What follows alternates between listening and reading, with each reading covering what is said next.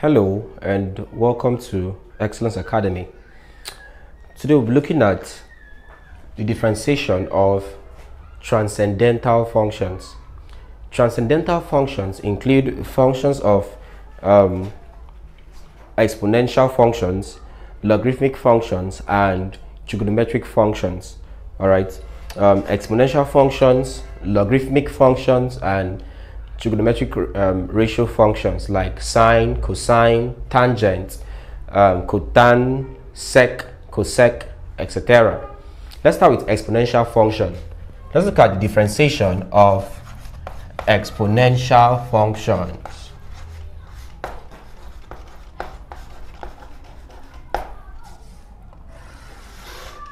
Alright, from exponential functions, if I'm given a function f of x that's equal to y, expressed as an exponential function, let's say exponential x, like this, I will have that dy all over dx is equal to exponential x. So if I differentiate exponential x, I will have exponential x. All right, so this can be proved using the series expansion method. From series expansion method, we say if you have exponential x, this is equal to 1 plus x squared all over 2 factorial plus x cubed all over 3 factorial plus x to the power 4 all over 4 factorial plus it goes on just like this. All right, if this is true now, if this is exponential x, if I differentiate this, and let's say y is equal to exponential x, so it means that y automatically is equal to this 1 plus x squared all over 2 factorial plus x cubed all over 3 factorial plus x to the power 4 all over 4 factorial plus it continues. All right, if I differentiate this now, I'll have that differentiating y with respect to x, I'll have that dy all over dx equal to, if I differentiate 1, it's a constant, it gives you 0, so it's off. Differentiate x here, I'm having 1 plus differentiate x squared, it gives you 2x all over 2 factorial plus differentiate x cubed gives you 3x squared all over 3 factorial plus differentiate x to the power 4 gives you 4x cubed all over 4 factorial plus it continues. Before we proceed, let's talk about a factorial. What's a factorial?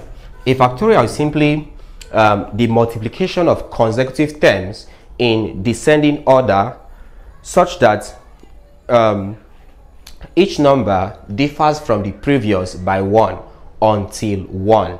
All right, the multiplication of consecutive terms in descending order such that each number differs from the previous by 1 until 1. So I'm saying if I have 5 factorial, for instance, 5 factorial is equal to 5 times 4 times 3 times 2 times 1. 4 factorial is equal to 4 times 3 times 2 times 1. 3 factorial is equal to 3 times 2 times 1, etc. Now observe this. I can say 5 factorial is equal to, we said this is equal to 5 times 4 times 3 times 2 times 1. This value, as we have here, is what we have for 4 factorial. Hence, I can say that 5 factorial is equal to 5 times what I have here is this, which is 4 factorial. So hence, 5 factorial is equal to 5 times 4 factorial.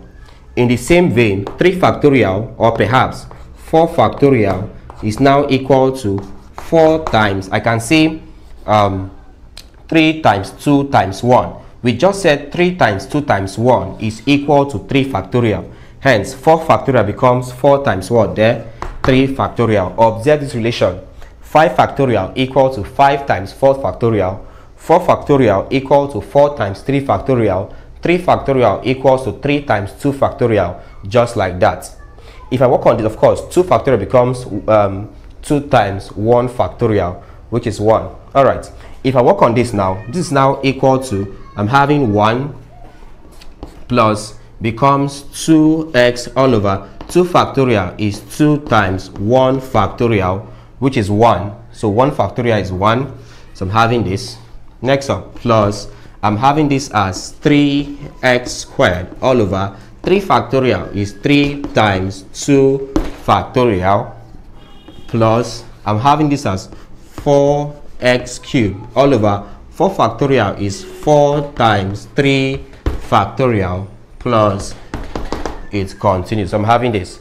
From here now, you can see that 2 cancels 2, 3 cancels 3, 4 cancels 4. So I have that dy all over dx is equal to, this is 1 plus, this gives you x over 1 is x, plus this gives you x squared all over 2 factorial, x squared all over 2 factorial, plus this gives you x cubed all over 3 factorial, plus it continues. So observe that 1, as we said here, 1 plus x squared over 2 factorial plus x cubed over 3 factorial, it continues. So observe that this value here is equal to what there? Exponential x. So this is why if I differentiate exponential x, I will have exponential x. This is your simple concept of why that's that way. We'll take one example on exponential function and see how it works. One example on exponential function and see how it works.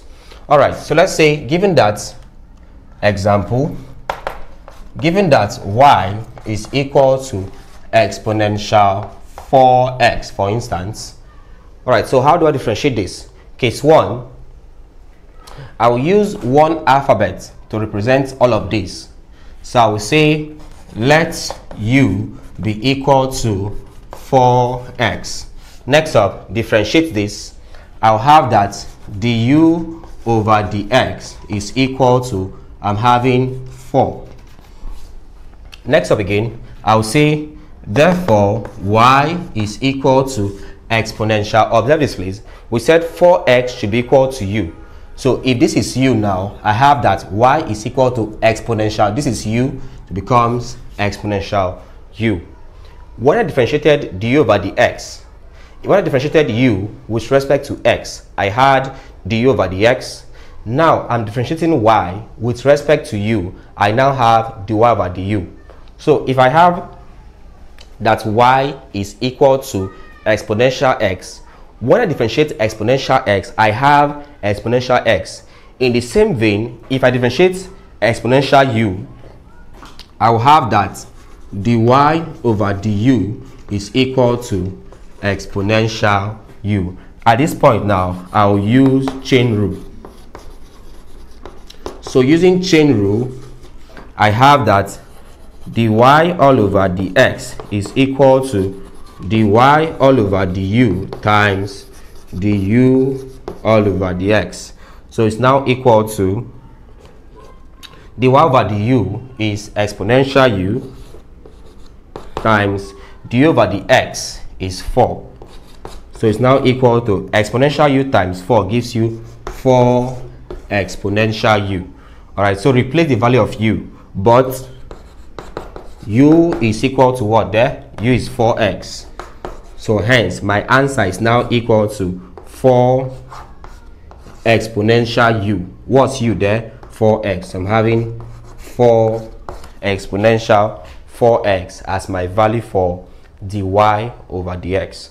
So this is how you solve problems for exponential functions. This is how you differentiate exponential functions.